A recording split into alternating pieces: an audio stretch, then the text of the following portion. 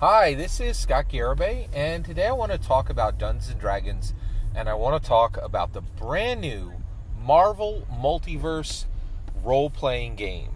So this is a big change, and it means a lot for Dungeons & Dragons. So first of all, Dungeons & Dragons is the top role-playing game in the world. After 5 decades, nothing has even come close to replacing it or even matching it, right?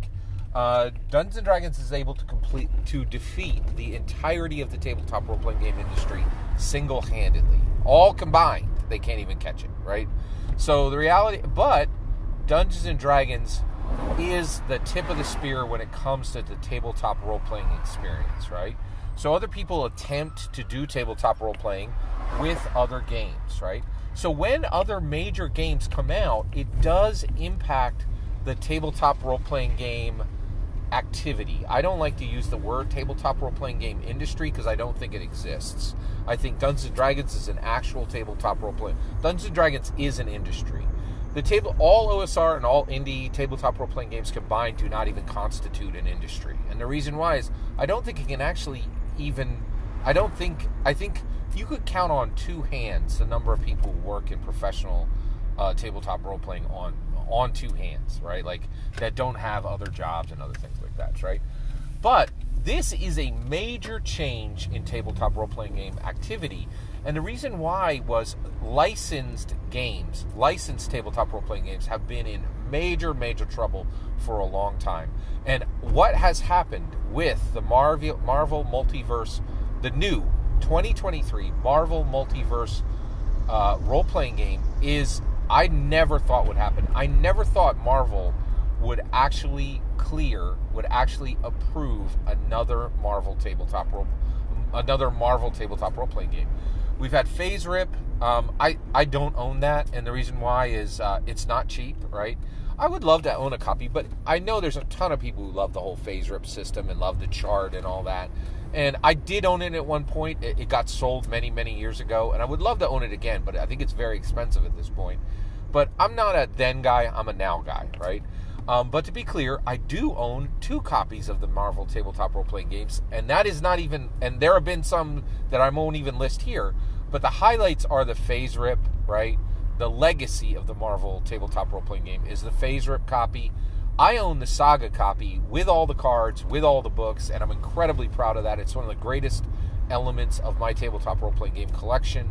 I'm very proud that I own it. I also own Margaret Weiss's version that came out maybe 5-10 years ago, right? And that was very interesting. Actually, that was it had a bad rule system, and it died pretty quickly. It died within a year, really. But after that, I never thought Marvel would approve another tabletop role-playing game. And the reason why is tabletop role-playing games are massively a threat to any licensed property. And the reason why is you could see it right now. Like, SAG-AFTRA is striking right now. They're like, nobody tells stories but us, right? AIs aren't allowed to tell stories. What do you think of the idea of you and me telling stories that a Hollywood writer can't tell right now? We can actually write a Marvel story and a DC story, because actually we can write a Marvel story right now with permission, air quotes, right? Disney is saying, hey, tell stories with our characters, and then tell the world what you told, what the story you told. That's astounding, right? Like, that is incredible, right? So the reality is, I think it's really interesting because I think Marvel would have really liked this to been on Dungeons & Dragons, right? But the connection right now is Dungeons & Dragons will not allow you to... They will not allow you to spin up a intellectual property version of Dungeons & Dragons, right? Now, there are some weird exceptions. Certainly Rick and Morty is a very odd exception. And the Stranger Things world is a strange exception. But with a few exceptions, they won't allow it. So I think Marvel would have loved there to have been a Dungeons & Dragons Marvel tabletop role-playing game. But they can't. And the reason why is Dungeons & Dragons realizes what it is. It has the best... It is, like, you don't fix something if it ain't broke. And right now, Dungeons & Dragons relationship, it massively connects to licensed properties. But they want that connection to only be on the miniatures and on the terrain side, right? So right now, Dungeons & Dragons' real connection to the Marvel Cinematic Universe and the Marvel comic book universe and the Marvel novel universe and the Marvel audiobook universe is the same. They're saying, okay, we got you. You'll be able to play all your Marvel games within the Dungeons & Dragons sphere. You just need to wait for Lego Dragon's Keep Journey's End. And once that clicks fully, then you'll have every minifig you need because Lego has made them, right? And you'll put them right next to your Dungeons & Dragons miniatures, right? And you could run Marvel with Lego Dungeons & Dragons. But Marvel was like, we want our own role-playing game. Again, we want to bring it up. And I'm astounded that they did it. Now, I will say, they did it with Matt Forbeck, right? And why did they do it with Matt Forbeck? Because he's all Dungeons and Dragons, right? Like, he actually worked with Gary Gygax direct. He comes straight from the Dungeons and Dragons world, right? And because he worked side by side with Gary Gygax, he is one of the best game designers in the world.